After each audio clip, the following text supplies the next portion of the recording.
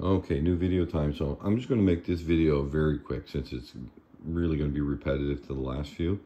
And the next project I get on, which I think is going to be a helmet, I'll take my time and get a little more detailed in that one. So this is a Dark Sister sword. The blade has 6 pieces. It's pretty long, about 4 feet long. So I'm going to do round 1. So I've already painted these and sanded them, these 3 pieces. I have to do this one very careful because it's very delicate at the end. And I'm going to do these 3 now that they're printed. So I will just come back at each stage just to show these, and that'll be it for this video. Okay, a quick update. Excuse the radio, I forgot to turn it off. So I've got 5 pieces painted and sanded, and this is what the one painted looks like. I haven't sanded it yet. So I'm going to sand that one and then go prime these, and then we'll take a look at them. Some of these are smooth now, like really smooth. So this might not be as hard as I thought. Okay, I have my sword pieces back. So I've done a round on them. It's a Dark Sister sword, I believe. And you can still see let me just wipe that off a bit.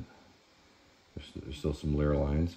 And I'm gonna have to do a little better job sanding that middle groove. So I'm gonna paint these, sand them, and then prime them again for round 2. We'll see how they look. Let me take a look at another piece. I'm just gonna drop it first.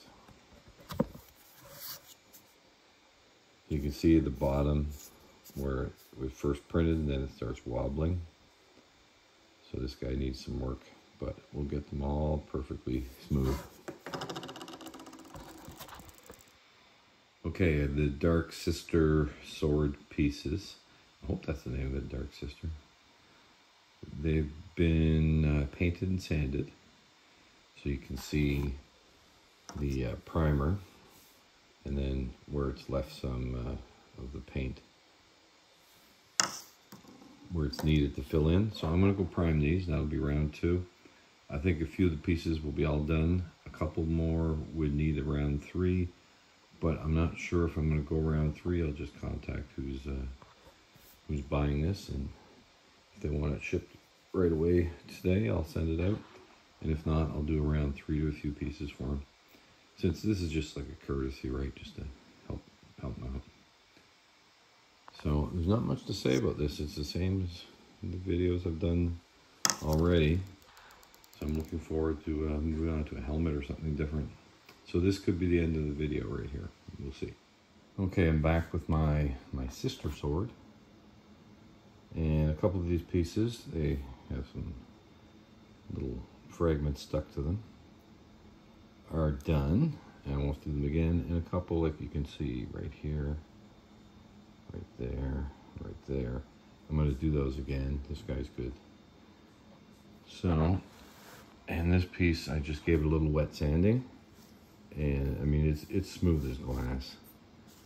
You know, when you paint that, it'll look beautiful. Just a little watermark, yep. So there's the update on the sword. So I will come back when I've done those other pieces one more time and call this one finished.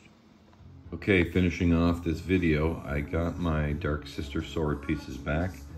They're all good. If you wet sand these down with 800 grit or higher, they will be as smooth as glass. The only thing is, right in this crack, I either missed sanding it or something stuck to it while I was painting it. Could be either way. But because he has to join these together, fill the crack anyway, he's going to take care of that. He's very happy that his sword pieces are all beautiful and smooth. So that will conclude the Dark Sister, and on to a helmet, I believe.